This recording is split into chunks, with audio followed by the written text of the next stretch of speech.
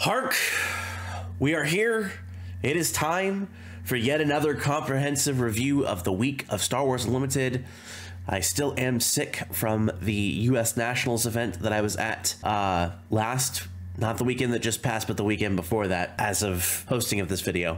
Whatever. I will do my best. It's not going to be as high energy, but we do have a lot to go over. We have a booster pack stream. We have a bunch of creator previews. We've got a TCGPlayer article. We've got a couple of other things, and we have previews. We have card previews, including a short recap of my own preview that was showcased last week. So let's get to it, get into the reviews and all the other information that you all come to expect from me here at RybackStun for Star Wars Unlimited. Our first preview in our line comes by way of TCGPlayer themselves, and it's a really cool preview that matches in with the theme of the previous week, not necessarily Command, but the theme of Rebels. And we have Sabine Wren, Explosive Artist, 2 cost aggression heroism ground unit, 2 power, 3 health, Mandalorian Rebel Spectre. While there are at least 3 aspects among other friendly units, this unit cannot be attacked unless she gains Sentinel. On attack, you may deal 1 damage to the defender or to a base. It is an uncommon, number 142 out of 252 in SOR. Sabine is built for speed. She wants to go in and start blasting things and taking units off the board. She has a nice little defensive mechanic that if you have 2 other units on the board that have 3 aspects between them, different aspects, you will be able to protect her from being attacked by another unit. So for example, if you were running this in a Sabine deck and your off color was Vigilance, so aggression, vigilance, heroism. If you had Kanan Jarrus, who we'll talk about later, vigilance and heroism, and then you had Starwing Scout, which is just aggression, you now have covered all 3 aspects required. It is 3 different aspects. I understand it says 3 aspects, but the reason why it is different is because that is two cards with aggression are still considered 1 aspect.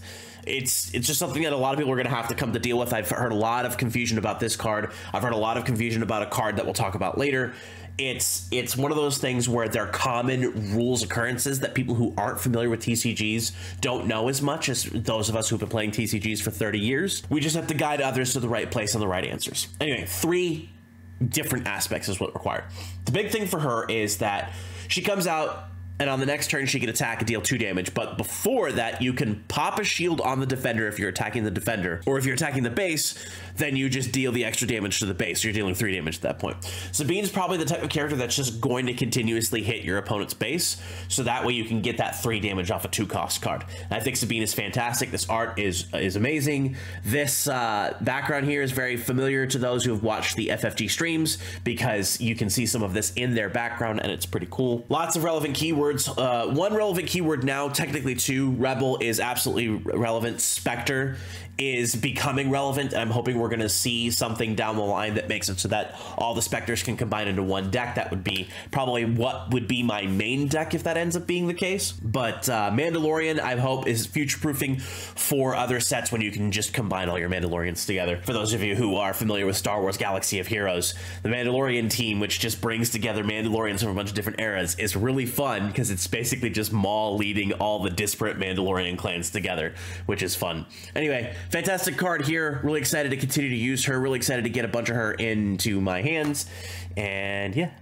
Our next card is a very popular-ish character, definitely within the FFG crew. I see you, Josh. And it's a character that I'm excited about, and you're also going to see a sneak preview of something I'm going to talk about later within this image, because I chose not to just grab the single card. You'll understand what I mean here. And that is Kanan Jarrus, Revealed Jedi. 4 cost, vigilance, heroism, ground unit, 4 power, 5 health, Force Jedi Rebel Spectre. On attack, you may discard 1 card from the defending player's deck for each friendly Spectre unit. Heal 1 damage from your base for each different aspect among those discarded cards. It is an uncommon, number 47 out of 252 in SOR. Now you'll note here we've got 2 cards. We've got a card here on the left, which is your standard template for the way that cards look, and on the right here, this is what's known as a hyperspace template. So for those of you that are familiar with Magic, this is kind of like borderless or extended art. For those of you that aren't familiar with Magic, it's basically the same art, you just get more of it with the little hyperspace lines around the actual edges of the card itself. So I will talk more about the hyperspace cards themselves when it comes to the FFG live stream, the TCGPlayer article, and the FFG article about booster packs. But for right now, they're alternate art cards that can be seated within the boosters that give you an opportunity at higher, not rarity, but higher value cards in the sets while still maintaining having regular versions of cards that are easy enough to chase. Kanan himself, however, is a really good 4-cost card. I do slightly wish he was 6 health, but I understand why he's 5. You don't want him to get too out of hand. But a 4-cost 4/5 with relevant keywords, Force, Rebel, Spectre, who has an on attack that allows you to, if you really want to focus on it, mill based upon the number of Spectre units you have. But realistically, it's a, by himself, he is a 4-cost 4/5 attack, discard 1 card off the top of your opponent's deck, and heal 1 damage from your base. It does say heal 1 damage from your base for each different aspect among the discarded cards. So I wonder if you discard 1. This is probably something to ask on a live stream. If you discard 1 card and it has 2 aspects on it, do you heal 2? I haven't clarified that yet. I will try to get that clarified on the next live stream, which should be shortly after this stream. Anyway, Kanan's dope. Mixing him with Sabine, Leader, and other Spectres that are coming down the line means that you can get those extra discards for the extra heal. I don't think you're going to be relying on it as a mill strategy, as a total strategy for yourself, but being able to do those discards to be able to get the heal is going to be very important. And again, Force, very relevant keyword right now. Spectre continues to be relevant as we see more Spectre cards, and then Rebel is still a Rebel. If you play this in a Leia Vigilance deck, you'll be able to attack with him as part of her ability, or attack after she attacks if she drops as her leader version. Really good card all around. Very, very fun to see. Very hyped for Josh to be able to put this in every one of his decks and be able to play this, because it's worth playing. And Kanan Jarrus, very cool character from a very cool show. Our next card is a card all of you should know. And I say this because I was the one that got to preview this. So this next card comes by way of the RybackStun YouTube channel, and it is a fantastic card. Ezra Bridger. We're going to do this real quick. Resourceful Troublemaker. 3-cost, Cunning Heroism ground unit, 3 power, 4 health, Force Rebel Spectre. When this unit completes an attack, look at the top card of your deck. You may play it, discard it, or leave it on top of your deck. Uncommon, 192 out of 252, SOR. Fantastic card, synergizes with the other Spectres because it is a Spectre, so it allows you to do extra things. If you are able to throw Ezra and Kanan on the board, Sabine becomes unattackable as part of her effect because you are presenting 3 different aspects: Vigilance, Heroism, and Cunning. Ezra being a 3/4 means that he is able to deal extra damage onto opponents, not extra, but deal sizable damage for a 3-cost unit onto opponents' cards without dying, because that 4 health does mean it's relevant to the amount of damage that most cards in this cost and below are able to do.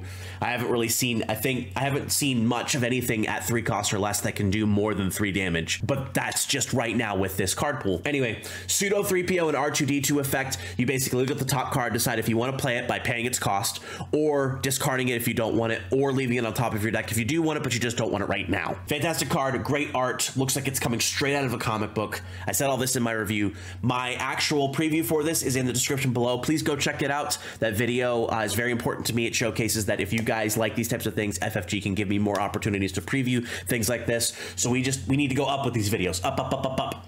Anyway, that's all we're going to do to cover for Ezra, because I already spent 6 minutes covering him on Friday.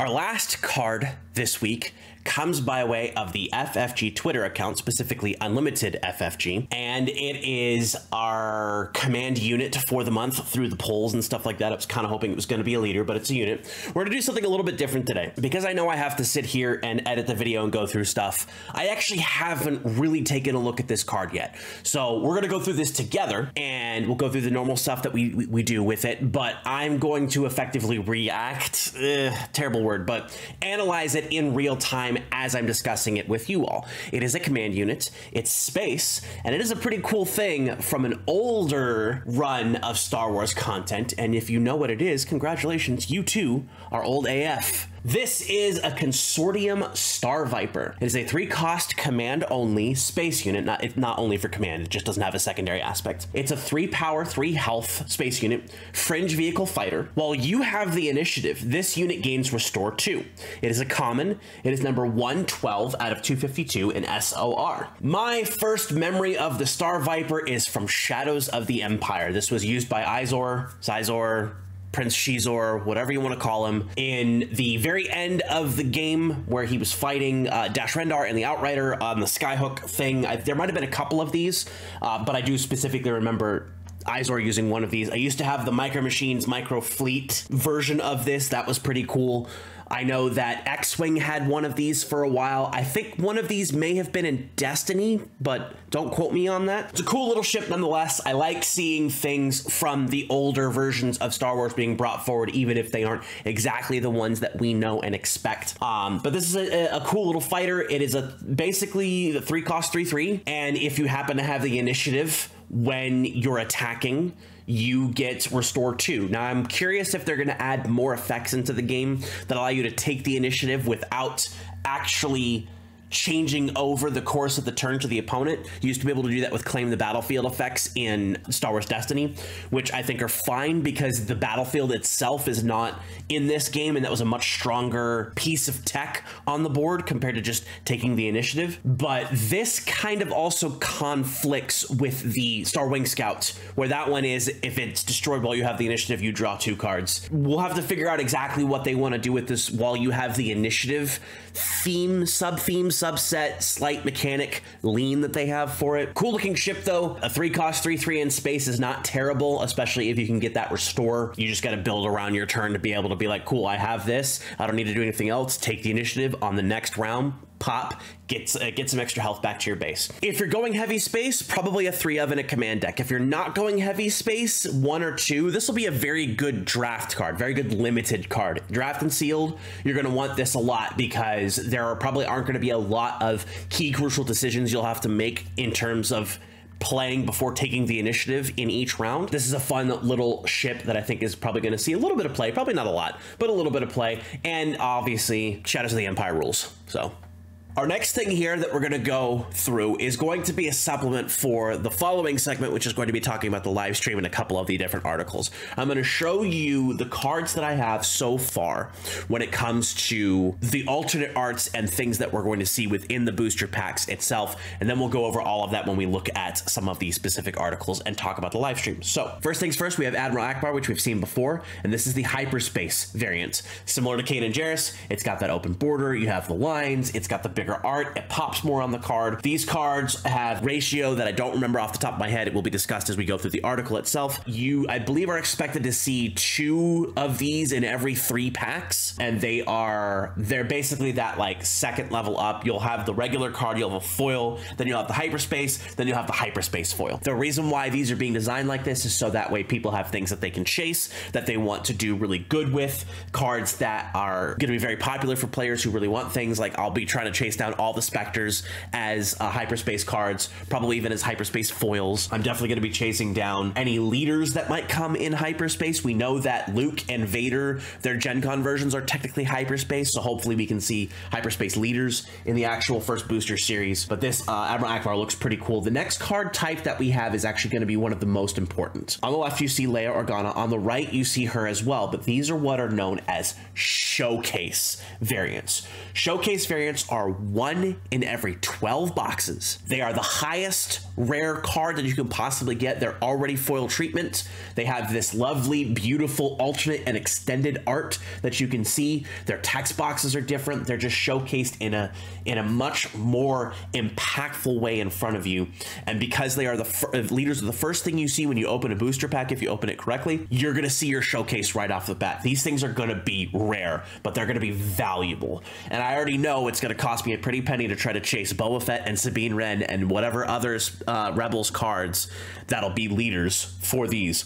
Showcase is only leaders currently, which means at this point in time, there are only 16 Showcase cards in the first set. And that's one for every leader that's not a starter leader. But Showcase, being the rarest of the rare, will be the most valuable card. They are going to be the chase card. They're probably going to be similar to chasing out serialized cards in other card games, such as Flesh and Blood or Magic the Gathering. Hopefully they're accessible, because I don't want these to be too expensive. I know that collectors are going to want to chase them, but at the same time, like, I want to be able to get mine. Next, we have Command Center here, Hyperspace Command Center. This is what the base showcased to us. We do know the common bases have a token on the back, so I'm curious if the token will also be Hyperspace, because that'd be pretty baller. But for right now, we do know that just the bases themselves are going to be Hyperspace. Next, we have a Hyperspace Open Fire here. You can see it's just that open footprint. It's got the extra blast on the side, the Hyperspace lines. And then last, we have Hyperspace Vigilance, which actually looks really cool. They are numbered past the regular set numbers. The way that people have figured it out is that the whole set is 252. You add 16 for the Showcase leaders, then you take the number that the card is in the set, change 10 because there aren't starter Hyperspace cards, and or 12 because of the leaders as well. And that's how they get the number here for these. That's just for the number junkies. You don't really have to worry about it if you don't care about that. These Hyperspace cards are dope. This is actually would be a really cool like card to just have as like a little center point in your binder to be like, haha, this is cool. Anyway, Hyperspace is probably going to be, they're going to be valuable. I don't know that they're going to be super rare, because they are, like I said, on average, you'll have 2 of these every 3 boosters. The rarity of something like a rare or a legendary is going to be much higher, but they do come in different slots. And as we go through the articles themselves, you'll understand what I mean there. But that covers the actual look of Hyperspace cards and Showcase. As I said, Showcase is I want to see what the Boba Fett version of this looks like, because that's definitely going to sell me on this rarity. This already looks amazing. It absolutely does. Showcasing a character that I really like as a Showcase is going to be crucial going forward. This could get a little complicated, but I'm going to try to simplify it as best I possibly can. This past Wednesday, Fantasy Flight Games had a live stream where they covered the booster pack contents of the booster packs for Spark of Rebellion, and likely what will be in booster packs as we move forward through the lifespan of Star Wars Unlimited. Before this, they released their own article covering the contents of booster packs so that people could have their questions ready for the stream. And then on top of that, TCGPlayer released an article covering the same material but spreading it out a little bit better, and that's the article we're going to focus on here before I transition into the actual stream notes that I have, which have a little bit of additional information. So there's lots of information here. All 3 of these will be linked in the description below per usual. And we're going to start right off the bat with TCGPlayer article. We're not going to cover the FFG one, because the FFG one has a little bit less information than this, and this one's a little bit better laid out than the FFG article, but I do encourage you to go read it if you are interested in having all pieces of information like we do. So you can see the booster pack here. We've already gone over the Hyperspace stuff. We've already gone over the Showcase stuff. Not going to talk too much about that in this segment outside of ratios. But what the first thing we see here is, and you can't really see it, it is a 24 booster pack box. That's how many packs will come in a box. We were thinking it could be 36, but I figured that 24 was probably going to be the best guess in terms of the average of the way that it should be. And then we have the pack breakdown here. We will have 9 commons, 3 uncommons, 1 rare or legendary, 1 leader of any rarity, 1 base only common with a token on the other side, and 1 foil of any rarity, for a grand total of 16 cards per pack. Now, before I said it was going to be 15, and the ratio was going to be a little bit different than this. I was thinking they were going to put maybe 2 rares or a double rare slot, kind of like Bandai does with their games, a couple less commons and 1 more uncommon, but they added an extra card to the case, and they ended up going 9-3-1-1 1-1, which is good. So our Star Wars Unlimited pull rates here are going to be, you will always have a foil in every pack. One in every in about every 8 packs is going to be a legendary. 2 about in every 3 packs will be a hyperspace card. That's what I was talking about earlier. A hyperspace rare or legendary is going to be about 1 in every 15 packs.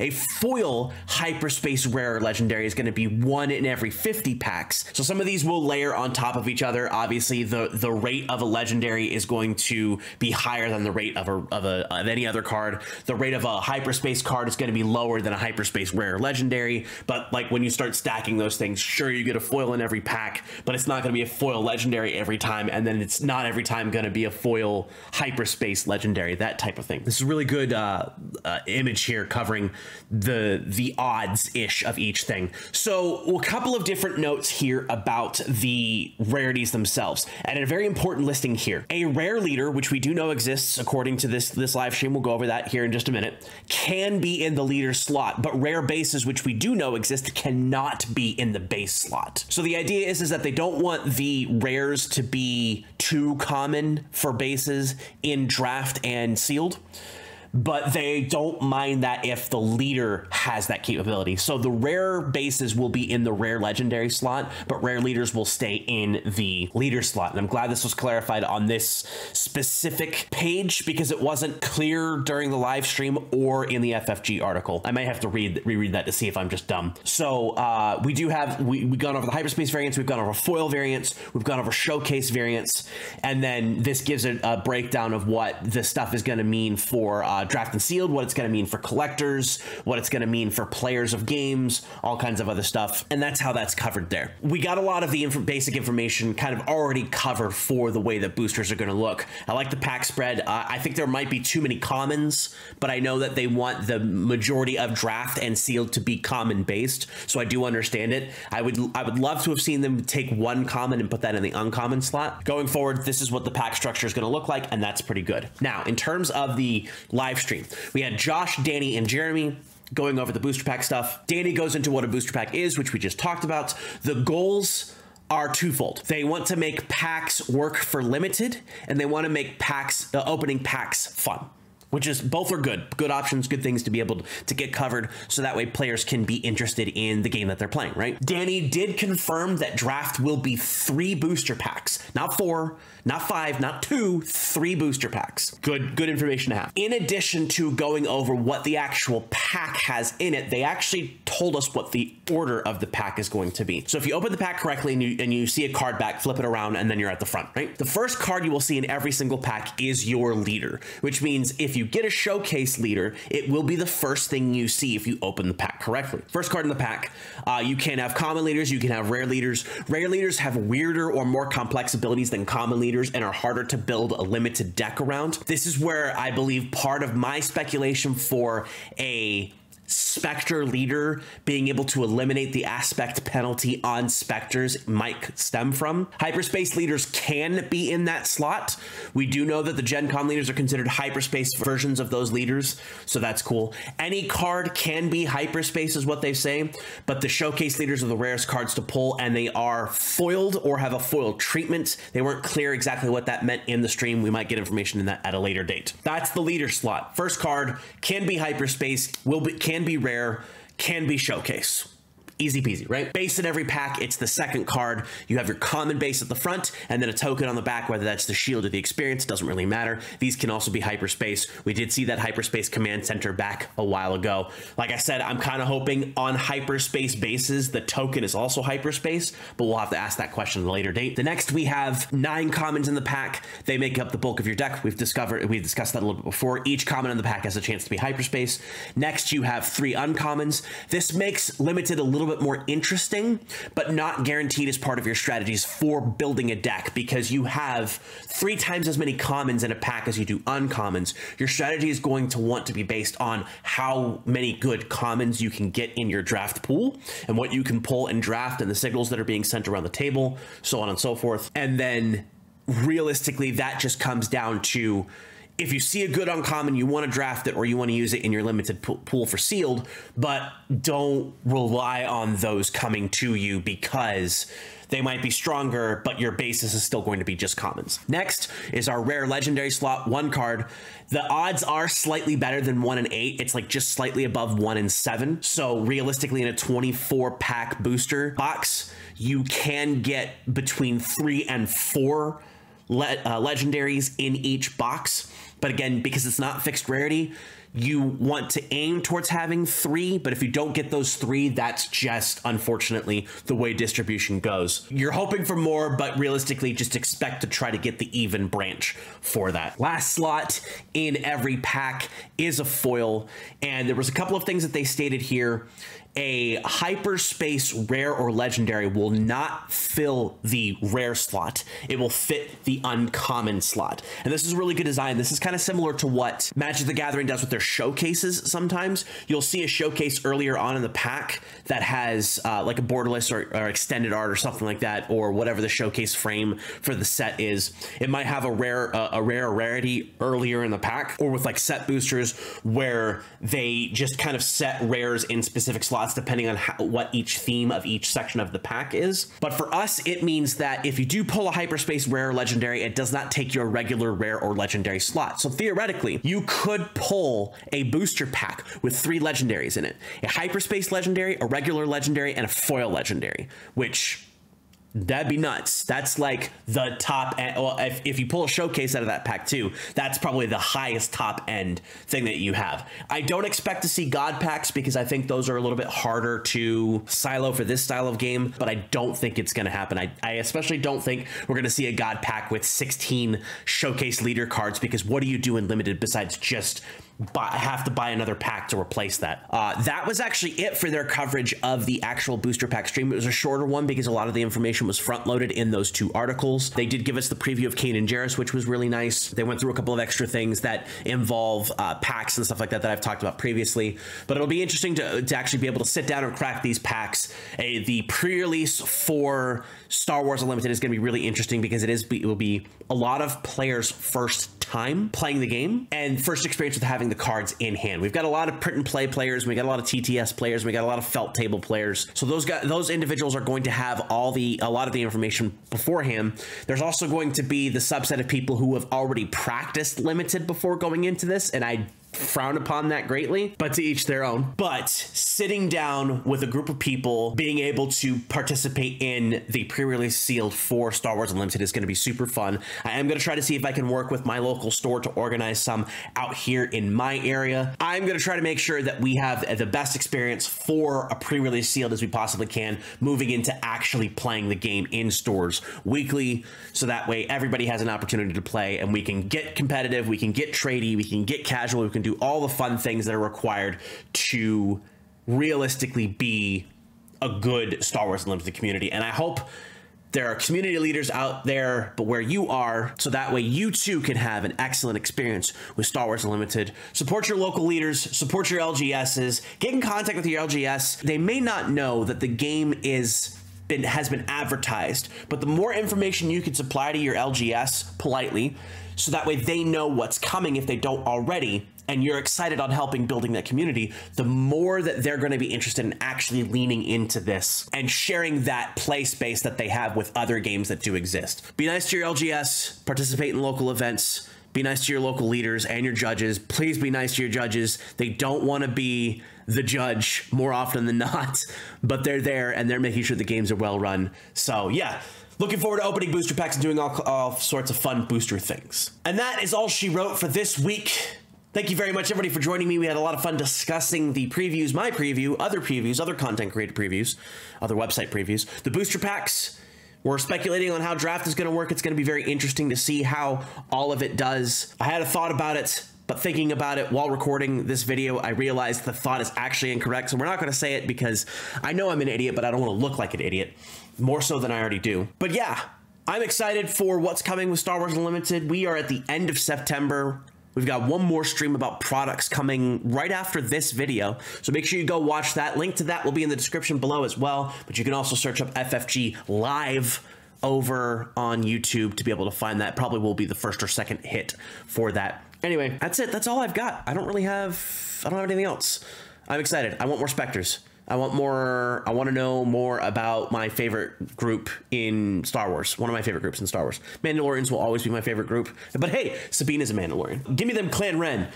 Anyway, thank you for joining me, folks. Make sure you like, comment, subscribe on this video and to my channel. Hit the bell. Do all the YouTube things that YouTube requires you to do to make my videos successful if you wish to do so, and I would appreciate that greatly. I will see you all probably in chat for the stream, but then also next week for another coverage of Star Wars Unlimited. And with that, I will also see you in the stars.